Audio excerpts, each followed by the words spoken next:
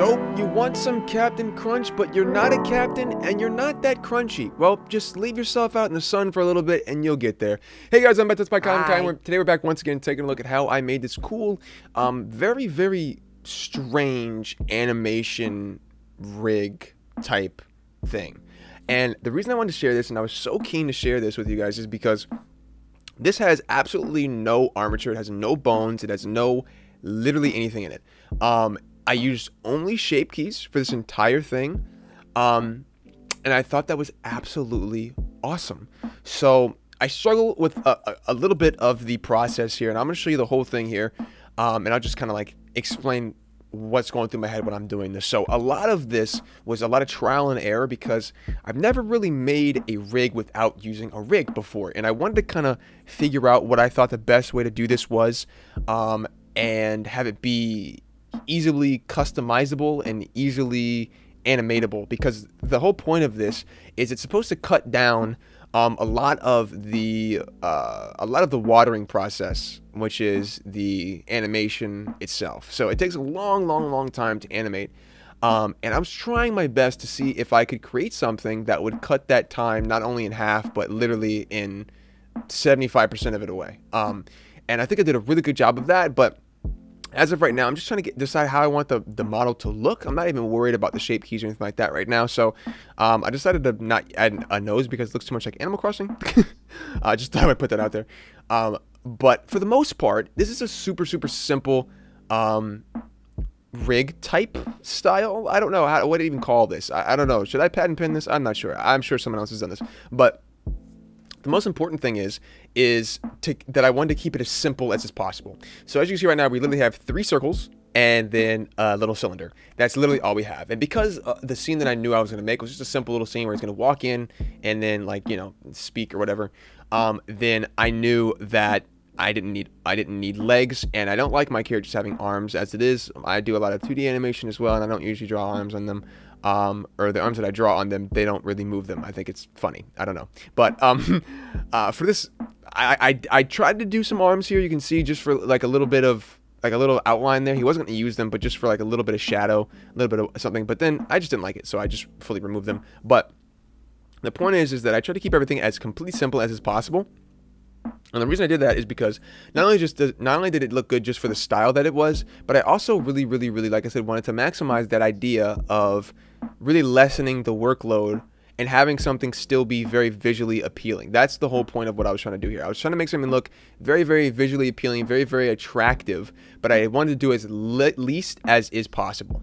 As less as is humanly possible is what I wanted to do, and I want to see how little I could get away with doing and having it still be something that I thought looked very interesting to watch and to look at. And I think I did a really good job of that. Hopefully you guys think the same thing. But the lighting itself was also something that I was really intrigued about doing, especially because when you have really simple shapes, lighting is literally everything, because you don't have complex models for people to go, wow, look at that, that looks pretty cool, wow, look, that's the whole Death Star, that's wild, oh man, you recreated Darth Vader in Blender, that's sweet. You don't have that. So the lighting has to be just gorgeous. It has to just be gorgeous.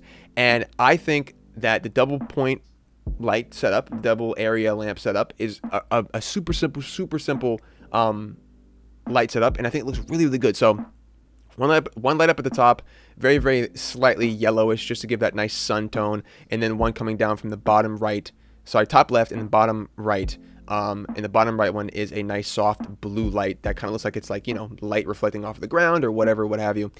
And here we go into the actual animation of the boneless rig here. I decided that I was going to draw the mouth 2D style, which I thought was a really cool touch after I've animated everything, which is what I decided to do. So for right now, I'm just taking it step by step. So I'm just the first pass of animation, just literally moving him out of frame and then back into the frame. That's literally all that it is. And then we add the bounce to make it look like he's walking. And then we refine the bounce, and then we add head movement, head bobbing, and then we have a little bit of eye motion, and then we have blinking, one step at a time. So don't look at this as, wow, I got to make him walk and then blink and then talk. Don't do that. Okay, well, I have to just slide him into frame first, and then you can go into that, into those 2 keyframes where you added him going from the right to the left, literally just sliding over, and then you can add keyframes in between those that make like he's bobbing up and down, and then you can refine those, and then you can add head bobbing up and down, and you can refine that take it super, super slow at a time. And like I said this before in other videos, but it's so easy to kind of get bogged down and kind of get a little overwhelmed because you're watching a 10-minute video right now. And this took me about maybe 2 hours, not even, probably about 2 hours, somewhere around an hour and a half, something like that. An hour and a half to animate this. And it's like the stupidest, smallest scene. On top of the fact, I wasn't necessarily like paying attention fully. I was kind of, you know, watching things, doing things while I was working on this. But the important thing is, like I said, don't let yourself get bogged down with, wow, this is like a lot to animate at the same time. Take it the smallest step you can possibly imagine. Literally. And it becomes way more fun that way too. So you don't have to worry about, oh, I have to animate him walking. Let me go frame by frame. No, do all of the walking from start to finish, and then go back and refine it, and refine it again, and refine it again, and refine it again until it actually looks the way you want it to look. So that's a really important thing that I want to talk about. Now, the second important thing I want to talk about is something I've already kind of touched on, but just because something is not detailed does not mean it's bad. Some of the most popular things, some of the most well-loved things, some of the coolest things are the most simple things you've ever seen in life.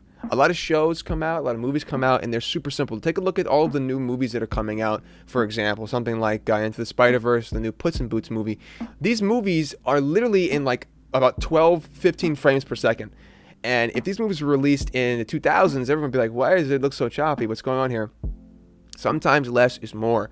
Whether you like that style or not, whether you like that low frame rate style, whether you like a style that looks like South Park, or a style that looks like, you know, whatever it may be, if you think it looks bad or it looks not, you know, your kind of way, granted, that's not for everyone. You know, the low frame rate, the janky looking animation, Ed, and Eddie type animation might not be for everyone. But the point is, if you can find something that you like, that isn't like everyone else, don't be like afraid to lean into that. You know what I mean? Don't be afraid to be like, oh, that's it just doesn't look super detailed. It's not super hyper detailed. It's not, you know, it's not hyper realistic. It doesn't look like Disney. It doesn't look like Pixar. It doesn't look like a Nickelodeon animated film. It doesn't look like SpongeBob. I can't release this. It doesn't look like SpongeBob. It doesn't look like Teen Titans. Don't do that. It doesn't look like my favorite anime. It doesn't look like my favorite anime. I can't release this if it doesn't look just like Jujutsu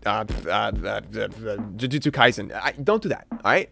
Make your own kind of thing, and then go off of that. And then from that, you will make something that is not only completely different than most other things that's out, but you will also have a product that is uniquely you, which is the best thing you can possibly do.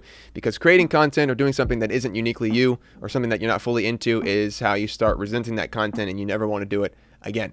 So, just come up with something that you like, and then just go 100% into it. The lines don't have to be perfect. The lines don't have to be super clean. They don't have to be smooth. They don't have to be, they can be choppy, you know? They can be this, they can be that. As long as it's good and it's fun and people enjoy it, they will love it. A lot of different YouTubers follow this same exact format. Look at a channel like Meat Canyon. Their content is extremely not for everyone. You can definitely see why if you've ever seen any Meat Canyon videos. But the point is that that content people like. So if you can find something people like that you like, most importantly, then go into it. And that's what I want to talk about in this video, because this style is extremely, I wouldn't say it's niche or like strange or whatever. It's not too far off the rim, but it definitely is a different type of look than, you know, something like, I don't know, The Little Mermaid or, you know, Big Hero 6. So just keep that in mind. With this hat here, I really like this. With this hat, I really wanted to just kind of push the card as far as I could get it, honestly, at this point. And I wanted to animate more things because he didn't have that many things on him to animate. So I wanted to animate a little hat bouncing up and down, and that's exactly what I did. On top of the fact that I wear a hat that looks just basically just like this as it is, and I thought that'd be kind of funny. So, again, work smart, not hard. I just duplicated his head and then cut the bottom half of it off. You don't have to make a whole new sphere. Just use what you have and then kind of just build off of that. And like I said, once you have these characters and these things, it goes so much more smooth because you've already made them. So then you only have to worry about animating them. And once again, it's shape keys, so it's so much easier to get things done in a quicker format, in a more versatile format, especially for this style.